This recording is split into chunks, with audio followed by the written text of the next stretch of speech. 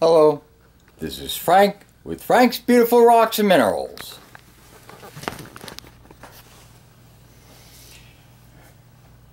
I wish to show you two demonstrations in science.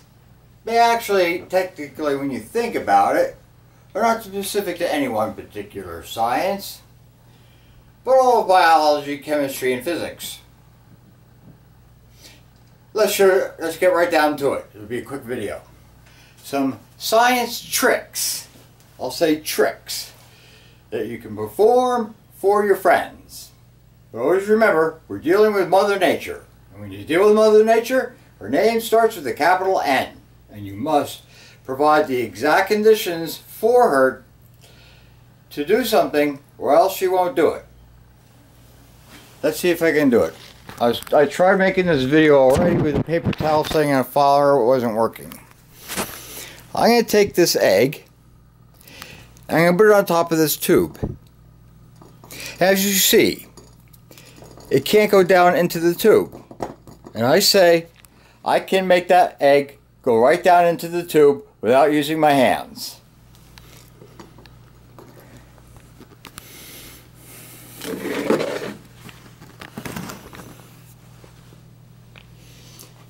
The way I'm going to do that is I'm going to light this candle.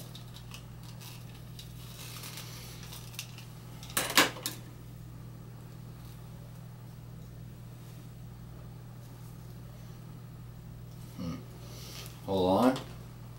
There we go.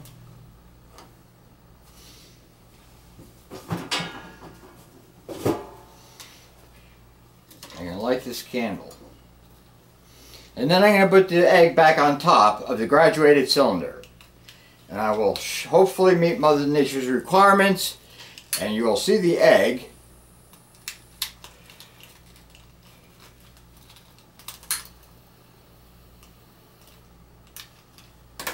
get sucked into the tube.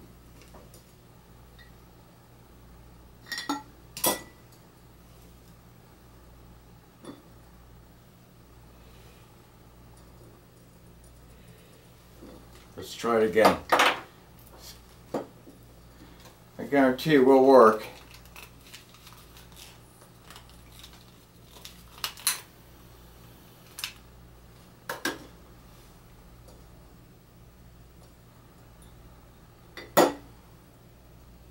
Nope.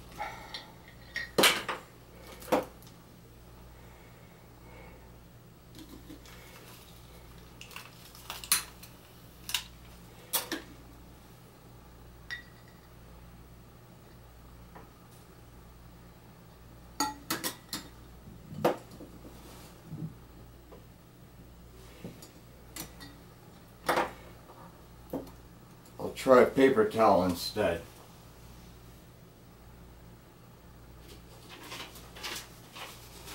I'll try this paper.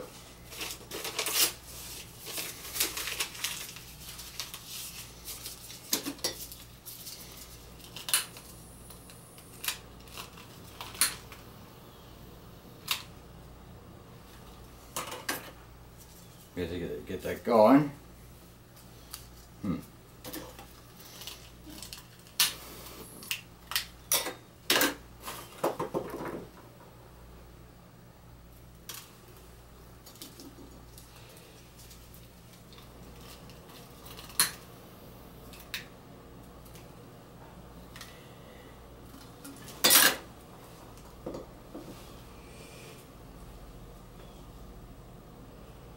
Nope.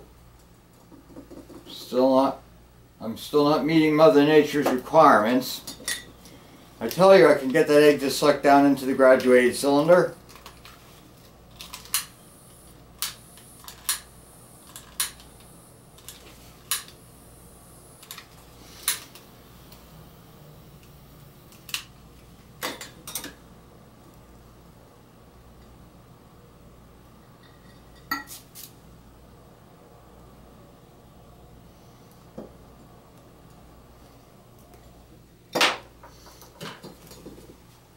Well,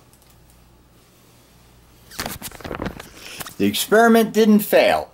I was hoping to show you that by lighting a candle in the graduated cylinder would cause heat in the graduated cylinder. Air that is hot has air particles that make up the air, like the gases of nitrogen, hydrogen, and oxygen, and argon.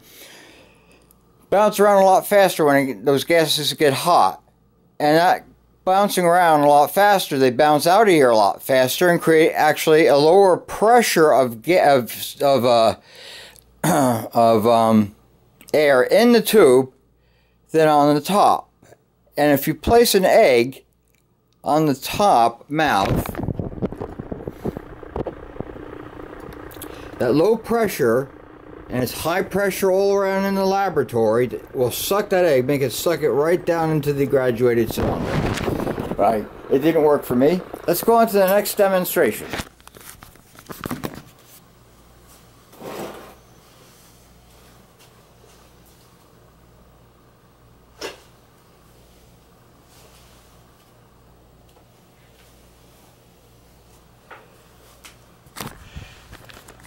You always have to work with Mother Nature and do exactly as she says, or your demonstration won't work.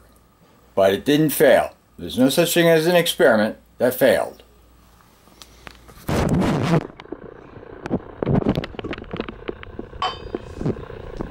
going to take some table sugar. Sugar that you make candy out of, and that you put in your coffee or tea. I'm going to put some sugar in the speaker. That's enough.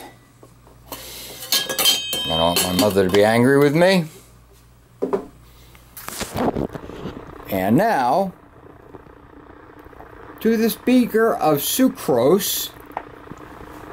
Glucose is the type of sugar that our bodies need. Sucrose is table sugar and is converted into glucose in the Calvin cycle or citric acid cycle of inside of our bodies, which is a biochemical process. And there's a lot to say on that subject alone. But anyway, I need to get my special solution. Can I put it back? Yep.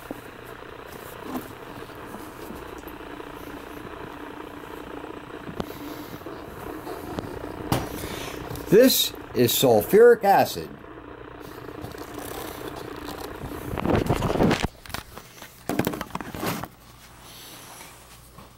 Just undo it and pour it in there.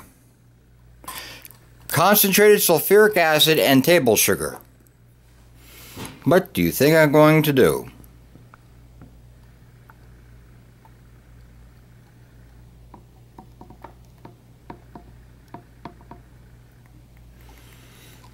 And here we are. You can use battery acid. You can't use battery acid because they dilute it with deionized water to make it a better electrolyte as a battery. But the sulfuric acid has to be dry with no water. Sulfuric acid is an acid. Notice, it's turning brown.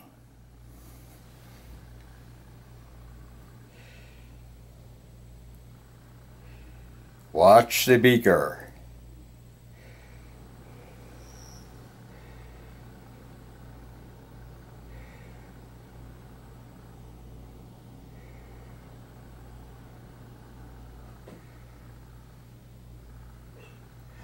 We'll just keep watching.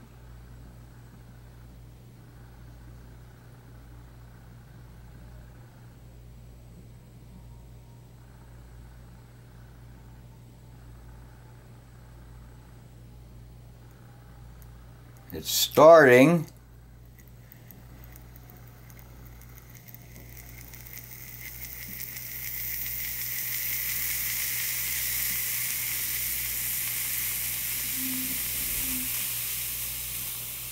Water vapor, carbon dioxide, sulfurous oxide gases, and air, nitrogen. What's happening? What's happening to my white table sugar?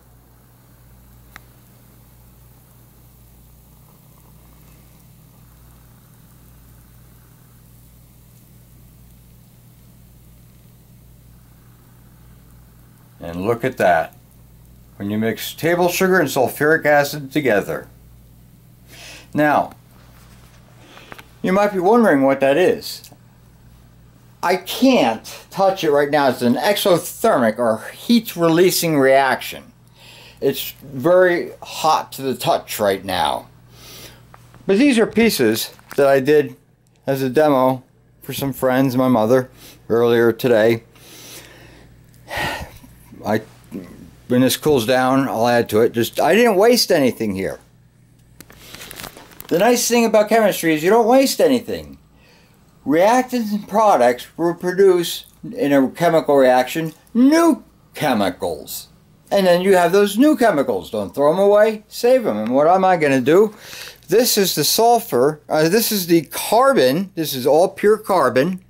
The sulfuric acid reacted with the table sugar, which is a cyclic 6-carbon chain with many hydroxyl groups in it.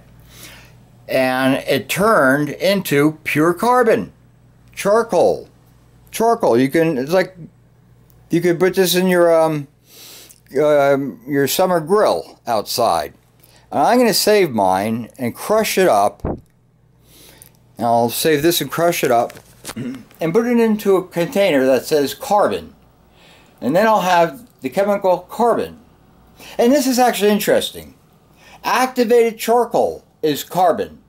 And if you ingest a chemical or food poisoning, or you think you got food poisoning, go to the pharmacy, get a bottle of activated charcoal, and eat the whole thing. The whole container, every pill in it. Don't go by the directions of the, or don't take my word for it, I don't want any liabilities here.